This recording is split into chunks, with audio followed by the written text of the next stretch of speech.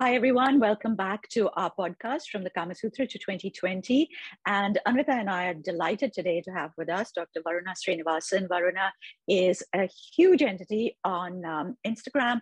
She's a very, very dear personal friend, of course. But aside from that, she is an award-winning sex health expert, writer, and advocate, and is going to be with us today answering a lot of questions that both Anvita and I have been getting on bisexuality. Varuna, welcome. Thank you so much for having me on this podcast. I'm so excited. I think Anvita and I just realized after the last one that we did that there are so many questions that we felt that we just needed an expert to, respond to for us, because sometimes we miss out on, or we can't put it across maybe as succinctly, with specific things. So. Yes. Or sometimes they just don't believe us and they need like somebody else to come and say, this is the truth. And so hopefully they'll believe you if they don't believe us. I hope so too. I also want to say that the podcast is called From the Kama Sutra to 2020, even though we are in 2023, because we hold to the belief that nothing in the world of sex and sexuality has truly changed since 5,000 years ago, actually. So it doesn't matter. The dates don't matter. So I'm going to actually start with the most often received question, which is, I don't understand, what is bisexual? That is, yes. I also get that question a lot from someone who talks a lot about my own bisexuality. I think in a nutshell, I can explain, and I prefer the term bisexual or bisexuality plus, because bisexuality is an umbrella term, as most people do not know. And it is the B in LGBT. Many people seem to forget that. But it is sexual attraction. And that is, underscoring the word sexual attraction to two or more genders, right? And so under the term or the label bisexuality plus, you have other identities and labels such as being bisexual, pansexual, fluid, queer, or questioning. And I think as we move forward into, of course, now 2023, it is evolving, and I think sexuality is evolving with it. And so that's bisexuality in a nutshell. Actually, I'm glad you said this thing about bisexuality plus and brought in the idea that it's several, it can be two or more genders, sexualities, etc., and that it's also fluid, because that's the one thing that Anvita, you want to take over from here about how we got so much flack about trying to explain how normal it was. Yeah, I think we would love for you to speak on, because I think it's a very complex idea, this thing about being fluid, and that your identity can be shifting or fluid, or, it can change, because I think most people believe in the idea that, and this is true within the LGBTQ community as well, that once you have chosen to be gay, you can't suddenly, it can't change. But, more and more people are now talking about their identities being fluid. And obviously it becomes somewhat confusing. It's a longer journey, maybe sometimes, to say, okay, I am sexually attracted to multiple genders, but I might be committed in one gender, and then what is my identity? So, how do you speak to that, and what has your experience been? So there are several things there in what you just said, but I think I will focus on the first part, which is we always seem to think in terms of a binary, right? Like we live in a society that's so hell-bent on living within this idea that gay or straight, right? Man or woman, male, female, right? And there are always just two extremes. And the idea that sexuality is a spectrum, and I don't like to think of it as a linear scale almost, and no one is like measuring, and there isn't a criterion or a point system where if you fill out a quiz or a form or a questionnaire that you'll get so many points and that determines who you are, and that is what you are on that scale. And it's not so much black and white. And so I like to think of sexuality and the spectrum as being a circle, and you can be anywhere on that circle, right? Because being human is such an amazing thing, and the attraction that we feel is so complex, right? And when we think about sexuality, again, we think it's just sex. So who we want to have sex with, who we are attracted to, right? And I think it extends so much more beyond that. And so at the end of the day, I think we're all kind of indoctrinated into the cult of heteronormativity, where we are constantly grown up to think that, oh, girls, are going to have crushes on boys, and boys are going to have crushes on girls. And, we have to resonate with the sex that we're assigned at birth. But again, we are complex human beings, and we're going to break out of that mold eventually. And we have to break away from that thinking that if you experience sexual attraction to someone who you're not supposed to experience sexual attraction towards, and I put that in air quotes, that you're automatically gay, right? Because it's just so hard for us to fathom that we can hold complex identities and we can experience attraction beyond just the person that we want to have sex with. We had this thing once, we did a podcast with somebody on fantasies. And Anvita and I both realized that when we fantasize about women. And when we're actually with our partners, that they're male.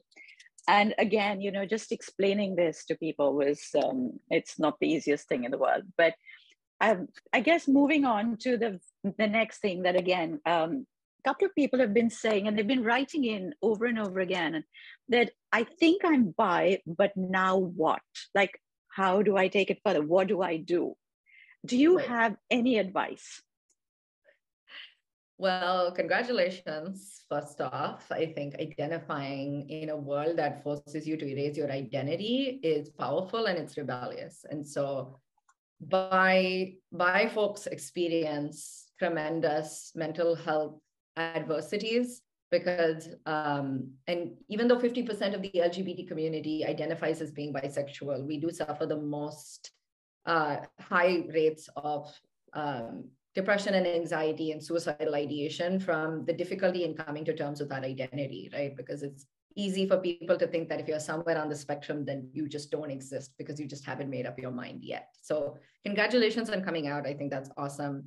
And I will say that it's not, I would almost omit the now what, because coming out is a continuous journey.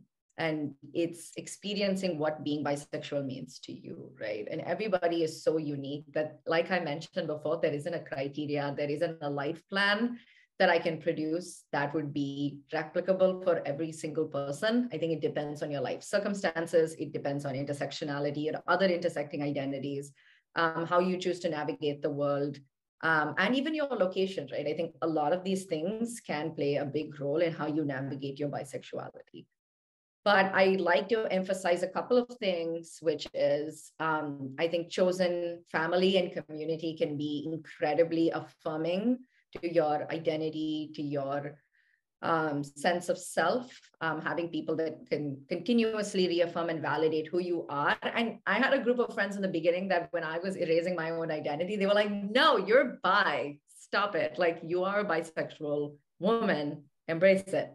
And I think that was one of the more powerful things that I had sought out, was finding a queer community where I feel validated, where I feel loved and reaffirmed, and just continuing to learn more about yourself and how you experience your own bisexuality, I think is what I would say to the now what.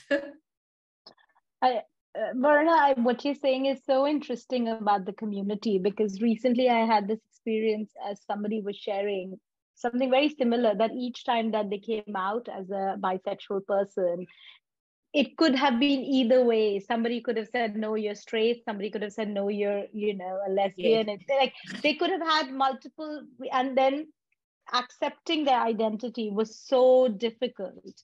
However, as soon as they found somebody who was affirming, as a mentor, as a guide, as a girlfriend, as a boyfriend, as soon as they had somebody who had actually affirmed their own identity and their identity, that was kind of like game changing for them to have that community where your identity is accepted. It was really game changing. So yeah, so that's really powerful. Yeah, I mean, I would also say I hate that most bisexual people I talk to, and this only just breaks my heart a little, that they say, I'm bisexual, but, right? Like there's always a caveat, right? Because we've heard those comments from so many people, like, I'm bisexual, but I've never dated someone of the same sex or gender. I'm bisexual, but I'm married. I'm a cis woman. I'm married to a cis man. I'm bisexual, but I only have straight friends, right? There's always this caveat. Why can't it ever just be I'm bisexual, period? Full stop. Do you have any recommendations for communities, organizations, etc., that we might be able to sort of recommend to people? Right. Yeah. I know that Gazy India hosts a ton of queer events.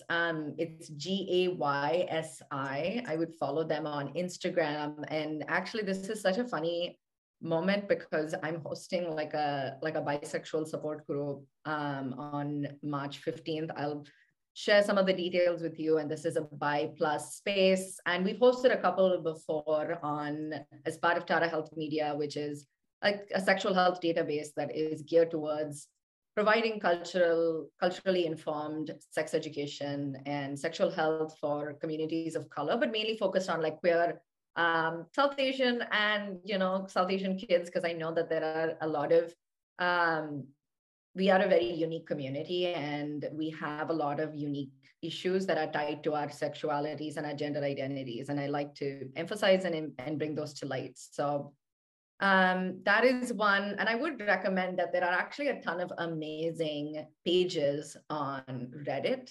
And I think that that's really just how you find community, right? Because you're on Reddit or you're on Instagram or you're on Twitter, follow them, comment, engage with them, because I feel like that's how I met a lot of my amazing friends who are not just bi, but who are really affirming, who are gay, who are lesbian, and who see me for who I truly am. You don't have to exclusively find, someone who shares exactly the same identifiers as you, but I would recommend some of those communities. And I can always share additional ones after this call as well. Brilliant. And then we can put them in the caption and then people can access them more easily. I was just thinking about 20 odd years ago, I used to run a support group for young South Asian girls in this country, in the UK. So Anvita and I are both based in London, young girls who were wanting to come out and were being told by their parents that this was against their culture and they couldn't. And, starting back there, were just young girls wanting to come out and trying to find somebody who would hold their hand and say, it's okay, even to be South Asian and gay is all right. And we have come a long way. We have come a long way that, we now have support groups for so much more than that, which is fantastic. Yeah. Okay, coming into the next one, which is, what's the difference between childhood fantasies of being bi and actually being bi as an adult? I don't know, like you said, you can't actually quantify something like this, but a lot of times when people ask these questions, I think that they really are looking to see how much of an answer we can provide them in the simplest terms. So if you can find some way of responding to that, that'd be great.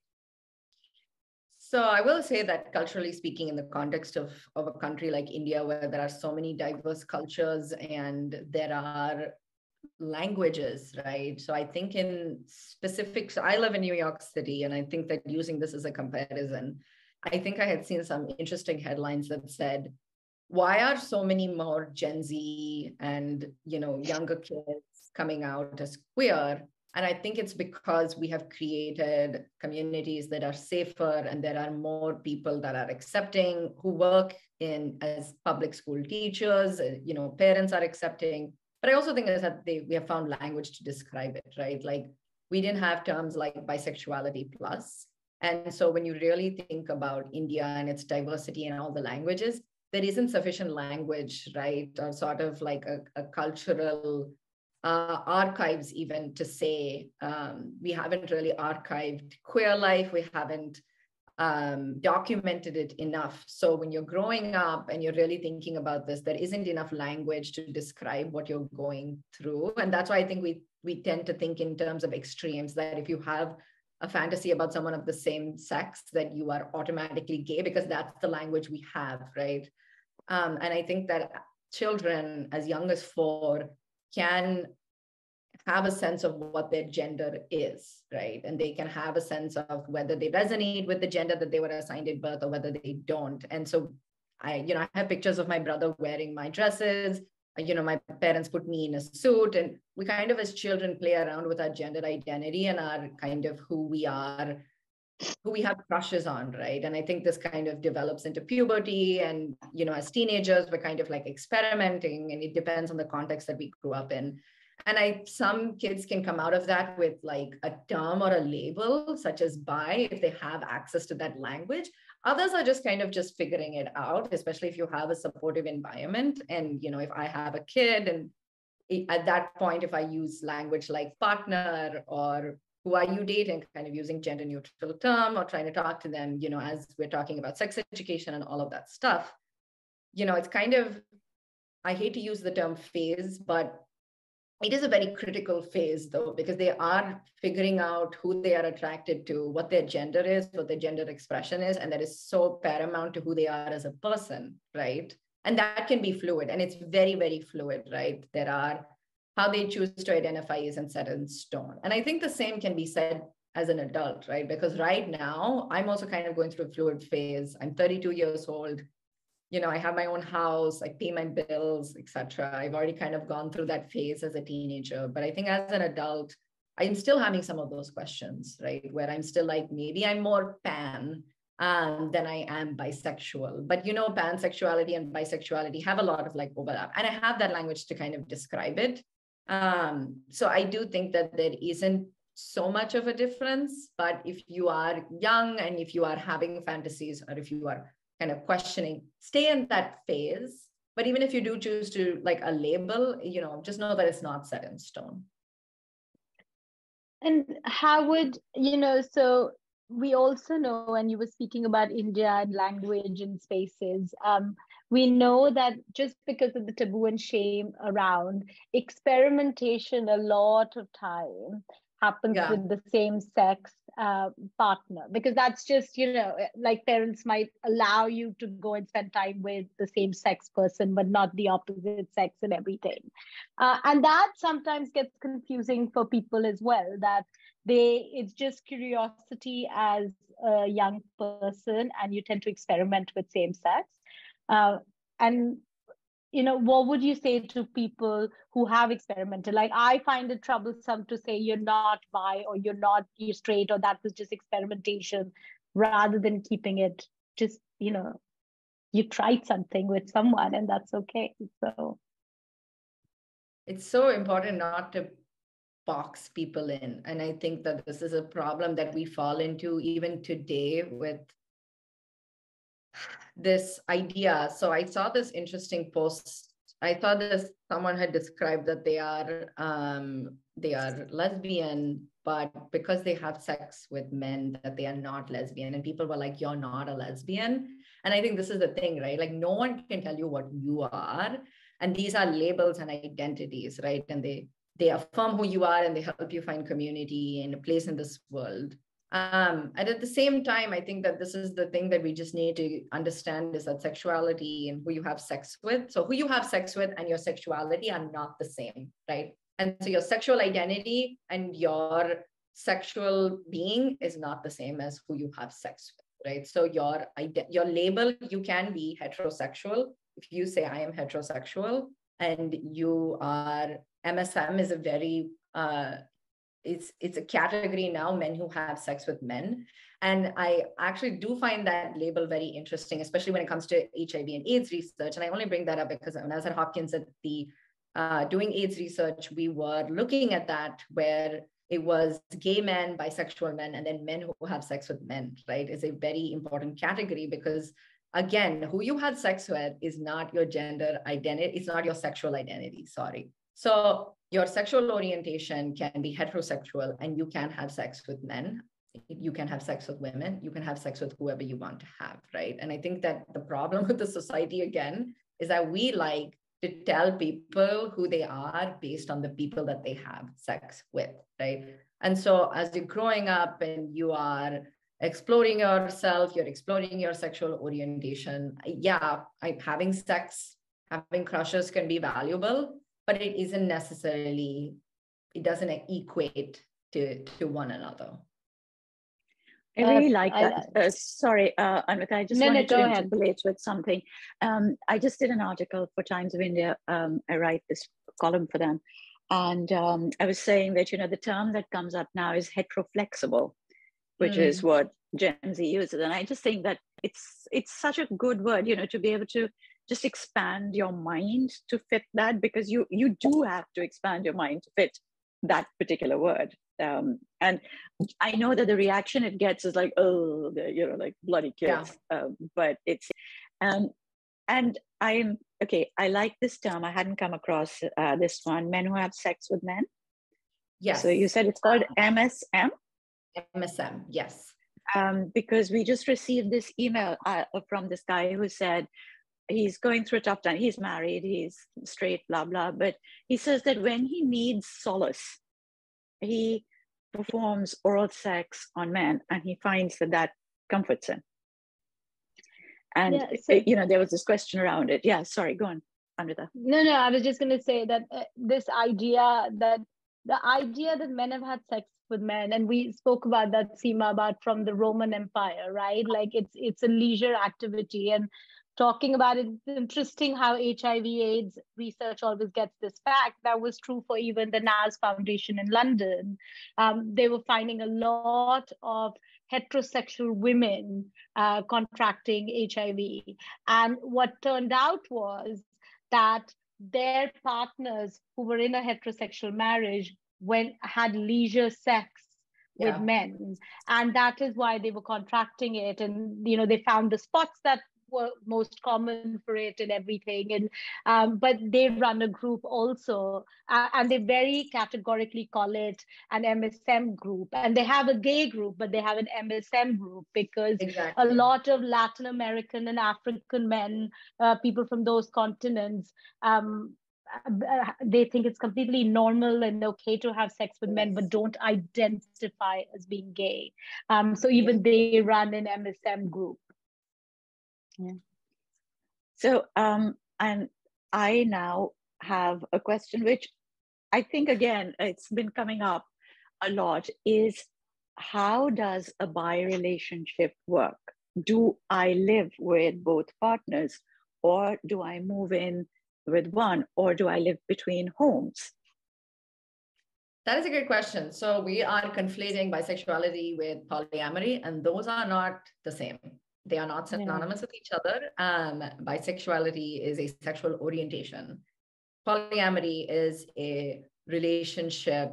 I want to use the word style, or I will say that it is a type of relationship. So when we think about monogamy and we think of polyamory, we think about ethical non-monogamy. And so polyamory can include everything outside of monogamy, right? So this is swinging, this is ethical non-monogamy, we've heard of thruples, right? And so everything that you're describing or in the question is polyamory. Monogamous people can be bisexual, right? And I don't think that your relationship status or the people that you seek out in your life are contingent on being bisexual. And I will explain that a little bit more, right? Polyamorous people can be bisexual, but not all bisexual people are polyamorous, right? And so I'll give myself as an example. I am in a monogamous relationship with my husband.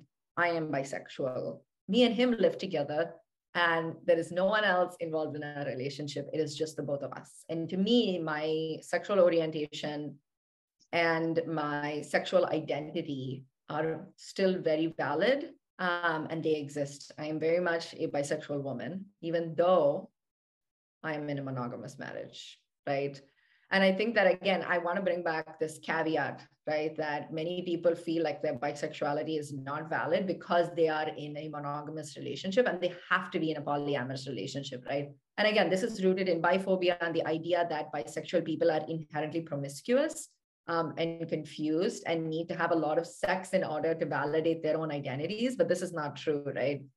How do you know that you are straight when you are like 13 years old, right? And you haven't kissed anyone and you haven't even held hands with someone and you're like, I'm straight and I have a crush on them.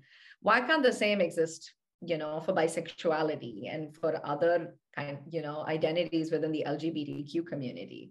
And I really want to extend this to tell this person that, you are bisexual in a relationship. It's literally just that, like, you are a complex human being. This is your sexual orientation. You can choose to be polyamorous if you want to, but most people are monogamous and very happily bisexual. And so I think it really depends on what you're into and the kind of relationship that you seek.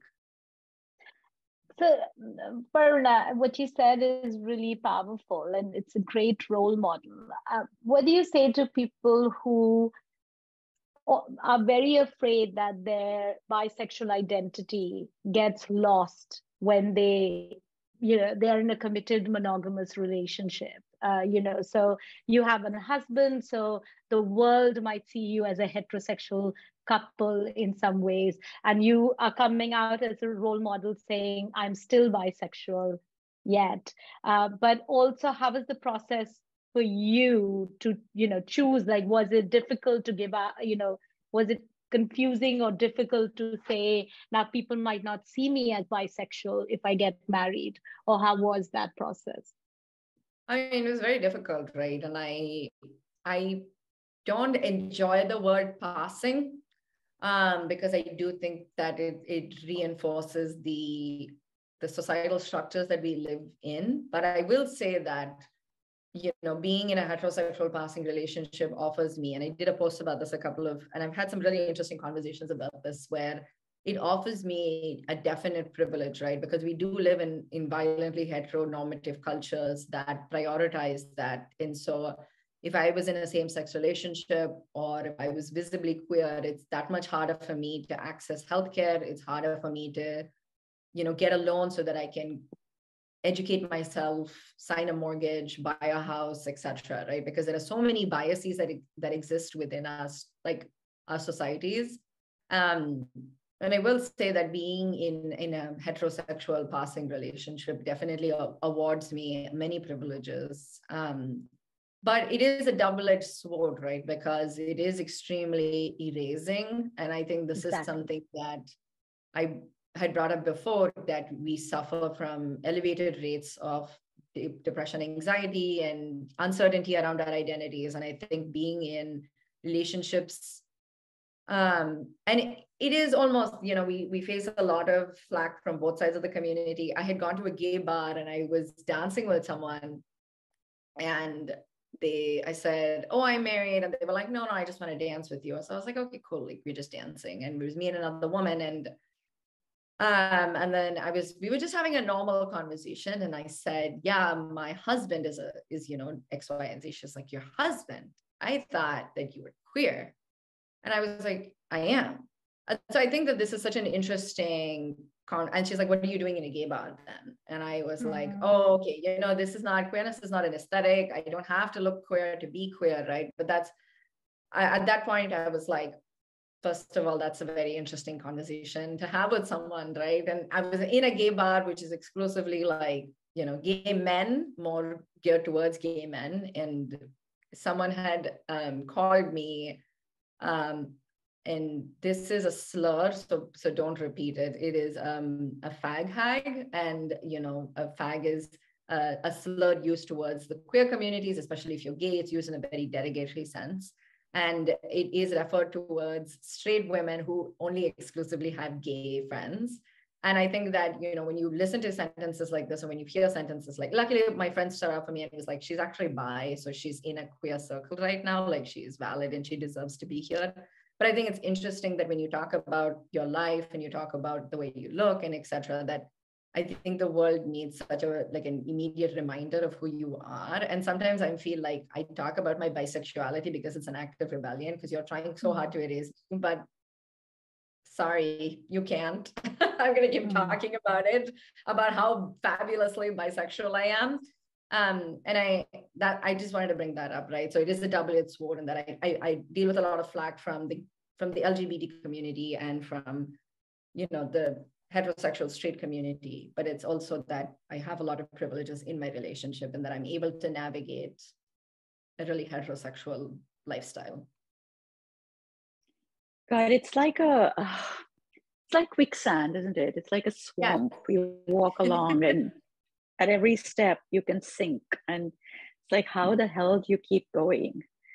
And I think what I really feel is that you have to keep proving your identity, rather than people just being like, it gets erased or it gets passing, but you just have to keep identifying with it, or it's so that feels really like it feels really difficult that you have to constantly reaffirm it in some ways, and it couldn't just be.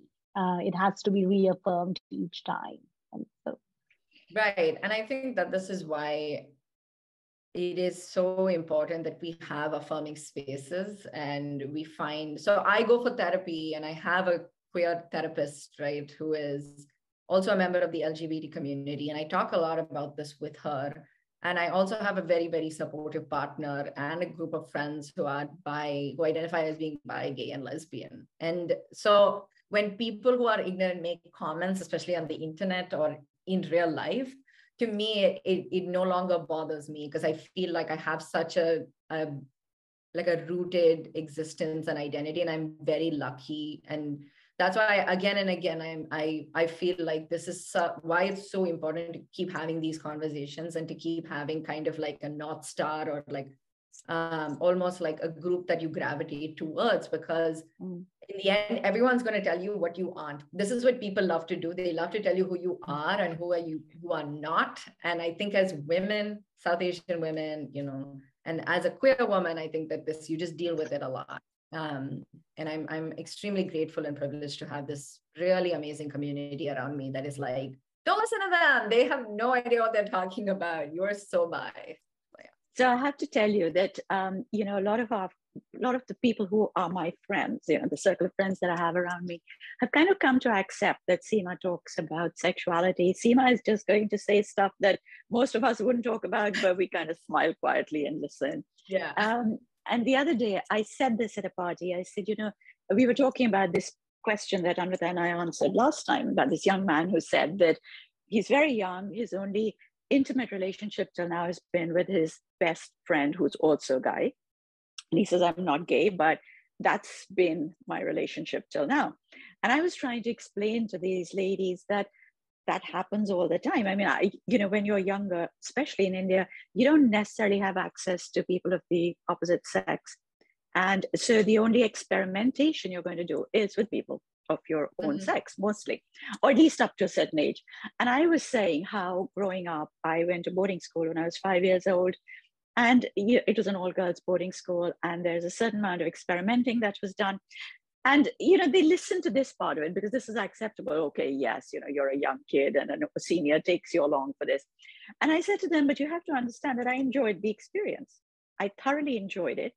Hence, I wished to repeat it. So in the earlier part of my growing up, I did have 1, 2, maybe even 3 friends, or maybe 4 friends along the way, with whom I shared this intimacy till I got old enough to find somebody from the opposite sex, and then, understand what I like better, or what I preferred, or whatever. But those fantasies and that pleasure didn't ever go away. I mean, that's always stayed in my mind. And there was just this shocked silence, because it was like, that was a step too far. Oh, okay. Yeah. That you said that you enjoyed it and you willingly repeated it, the experience. And just trying to explain to people that, this is something that the body and the brain reacts to. It's what turns you on. It makes you excited. And then you can move forward in whichever way you want. You can decide. Sorry, Anvita. Seema, no, I was just going to say next time you can say to them that your sexual identity is completely different from who you're sexually active with. So you can be sexually active with girls, but you can identify as a heterosexual, so or heteroflexible or whatever. So that's, you know, you can use quote that Varuna line the next time. Yeah. I'm going to quote Varuna the next time. But it really was such a and you know, a lot of them said, but would you say this again in front of people? And I said, well, I say it in interviews, I say it in public. And people are going to listen to this podcast and they're going to now label me some more. I mean, I'm bad enough as it is. But unless you have something on it, I have one final question to ask you, Varuna. No, I was just going to add, and that was what, you know, Varuna had said, that person had specifically said, I am not gay. You know, he had chosen that this was something that he enjoyed, he liked it. Each time they met, he wanted to engage in it, but he did not identify as gay. And I think what you were saying earlier, Varuna, about giving the choice, giving what resonates for somebody and what their preference is more important than who they're having sex with or how they are. So their identity is very different from what they might be experimenting with or enjoying. And I really hope that everybody listening is actually going to take this on board and that it's been reiterated. Sorry, Varuna, I interrupted you. No, not at all. No, I was just going to reiterate that same fact as well, where I was going to say that identifying as queer, right? Queer used to be a slur. Again, queer used to be something that was weaponized against us. And, you know, depending on who you have sex with or however you identify, right? I think it's an active rebellion in this world that forces you to conform and to identify as being straight. And they love those labels, right? We love gender reveal parties. We love to say, no, that's a boy, he likes pink. You will marry a man, you are straight, right? And so I think that exploring your sexual identity and understanding that you are someone, again, who's complex, who can experience emotional, romantic, and sexual attraction to multiple people. And at the end of the day, they're all just labels, right? They're all just identities. But it and really... I think making a point of what you just said, that you can experience all kinds of attraction, but you don't necessarily have to follow that through. You can be monogamously with somebody in your chosen identity and yet feel everything else as well. Exactly. No, I absolutely agree. So I want to finish with one last question, which also I think about 3 people in the last week sent in saying, what if my partner is not bi? I feel like you've answered it to some extent, but would you repeat that bit for us? Yeah, absolutely. Right. And so bisexuality. So I'm bisexual. My partner is heterosexual. I know a ton of people who are bi, whose partners are also bi, right? And that is that they're the people that they are sexually attracted towards is more than the person that they are sleeping with or that they are in a relationship with. And so it's not necessary. Again, this is one of those criteria that we seem to be obsessed with, is that if I'm bi, my partner needs to be bi. In most cases, you don't have to be with someone who is bi. I know a ton of bi people that are in relationships with a gay person. So I know like same-sex couples, one of them is a lesbian and another one is bisexual. And again, as much as I would say that my relationship looks heterosexual passing, in that case, their identity could also be erased because it looks like a homosexual relationship or a same-sex relationship, right? But one of the people in that relationship is bi. And so I don't really think that you need to be with someone who is bisexual. You just need to be with someone who affirms who you are and allows you to be your best bisexual self. And I would just reinforce that I think if somebody is biphobic or, you know, is homophobic, then that might not be a partner that you'd want to go with. There has to be somebody that is affirming, is open, you know, is not going to put down your identity in any way if it were to come up. So I think that is way more important than them being from the same, that they're both bisexual, or they're both partners are gay or bisexual. It's more that they're affirming of your identity. And that could be true even if you have a gay partner and the gay partner is not affirming of your bisexual identity. That's as bad as a heterosexual partner not affirming your bisexual identity. Yeah, I love that. That is very, very true, because I feel like even though my partner identifies as being heterosexual, is incredibly affirming, is incredibly supportive, and that's all that I could ask for. Ladies, thank you so much, both of you, for being over here. Everyone, of course, out there knows and loves Anvita, Dr. Anvita Madan Bahel, who is a psychosexual therapist and is absolutely wonderful at everything that she does on this podcast. And Varuna, we've been so privileged to have you with us today. Really, it's been, we've been wanting to do this for so long, and I'm so happy we finally made it happen. And I'm sorry about the last couple of times of my messing up and not making it happen. So generally, when we finish, we always ask people that if they want to get in touch with somebody, is there a place where if somebody has questions, Varuna, is there somewhere that they can reach out to you? Yeah, they can follow me on my Instagram. That's at DrVarunasrinivasan. So that's at Dr Varuna Srinivasan. And then you can also follow at Tara Health Media, which is a sexual health database. And we actually have a comprehensive queer database that explains all the queer terminology. So if you have any questions, then you can DM us. Did you say Tara Health? T-A-R-A? Yes, I will put it in the chat here. Brilliant. So we will put that in our caption below so that everybody can access that more easily. And of course, if you need to get in touch with Anvita for a consultation, she is at anvita.madanbahel@gmail.com. But once again, it'll be in the caption below. And if you want to send any questions in to me, I am on info.seema.anand @gmail.com.